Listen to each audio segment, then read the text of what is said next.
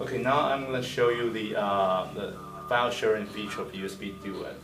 So on the host side, I'm going to start the Explorer, and so you can see that what I'm doing here. On the device, I also start an Explorer.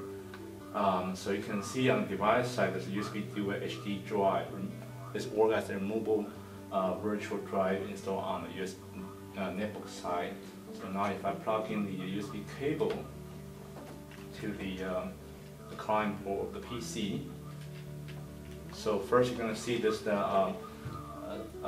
selection menu, because there are many functions in USB Duet. So here I'm going to select the USB memory features.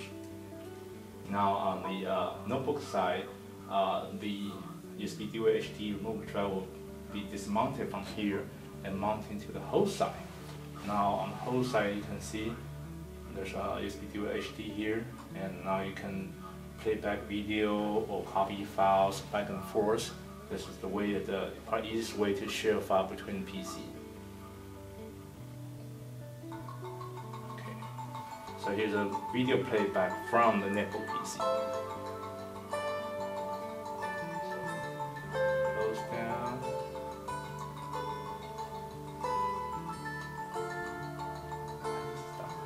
If I disconnect the USB cable, you can see that on the host side, remove drive disconnect, and on the netbook side, it got the mounted back.